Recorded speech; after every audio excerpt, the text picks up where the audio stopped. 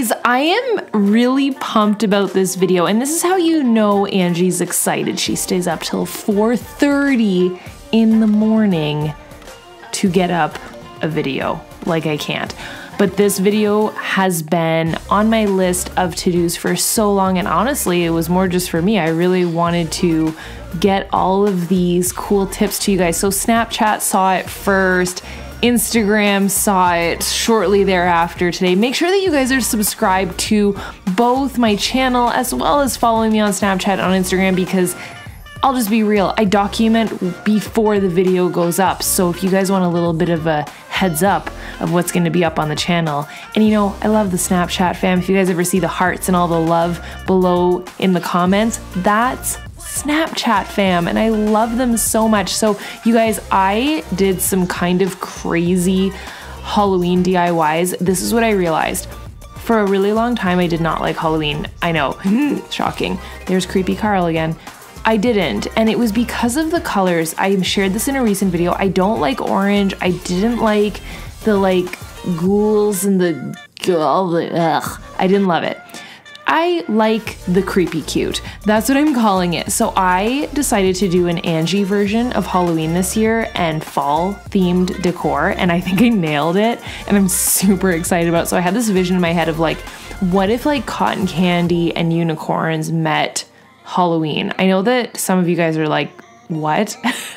This is what my vision was, and I found these really cool pumpkins that had these spiral little tops on them, and then I found the sickest ever candle holders, and then I found the even sickest ever fairy dust.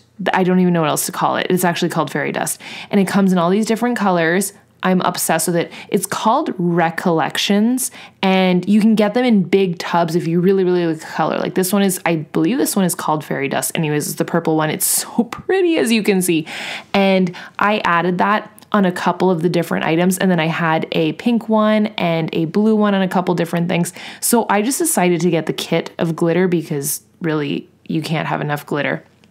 And these candle holders are almost like Dr. Seuss. They're crooked. And a couple of you guys said in my last video, you were like, oh, your candle holders are crooked. I'm like, no, they're supposed to be like that. It's organized chaos. And then I bought this little dude today at Homesense. You guys, I think I'm going to name him Gomez. That's my thoughts. But he needed to be beautified. So this is me beautifying him. I pinked him up. He's so cute now. So he had green eyes. I turned them blue. I gave him a little bit of glam. I pampered him a little bit. So we fixed up the little roughage and all the bandages and just, we unicorned him. It's kind of crazy whenever I look back at this. So all of his bandages and everything are fixed up. Same with the black base. I know it's super pretty and glittery, but wow, how much better is that? I can't even. So I did the same thing on the candle holders. The candle holders were black. I fixed them up. I made them purple and turquoise and pink and just incredible. So that was the color tones that I went with. I used the just basic acrylic paints to do this. And then I found these baby little pumpkins at Homesense. A lot of these items were from Homesense and Michael's, and I just painted them in the exact same chalk paint that I was using. The chalk paint that I have is just from Michael's. It's called Art Minds. You could get any chalk paint. A lot of the chalk paint that I used in my beauty room is actually spray paint. The chalk paint just gives a really cool matte finish. So these are the glitters that I was talking to you guys about, and this is the mess that I've left on my desk, and I'm obsessed with it. And these are kind of Cinderella inspired.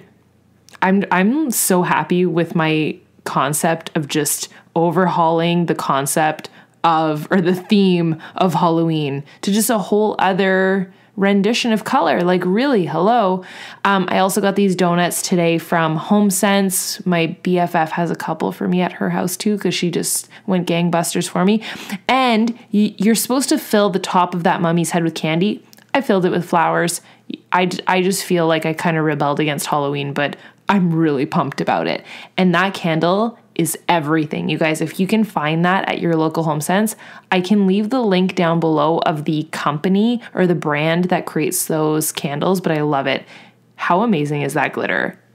I I'm kind of proud of myself right now. So I painted these, they were cream colored pumpkins from Michael's. I painted one in the blush color and one in the sea glass color, and then I did the little topping in it in glitter. Those other pumpkins that you see in the background were kind of my inspiration. I had bought those last year at Michael's, and I love how they have like the gold tones and they were already glittered on the top. So hopefully this was helpful for you guys. Hopefully this gives you guys some ideas. Make sure that you subscribe. Make sure that you guys hit that bell so that you get the notification when a new video goes up. And give this video a thumbs up. Let me know that it was helpful and give me your thoughts on your favorite Halloween decor.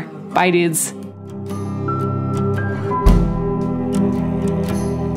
In the cold kitchen light, we both look for a sign.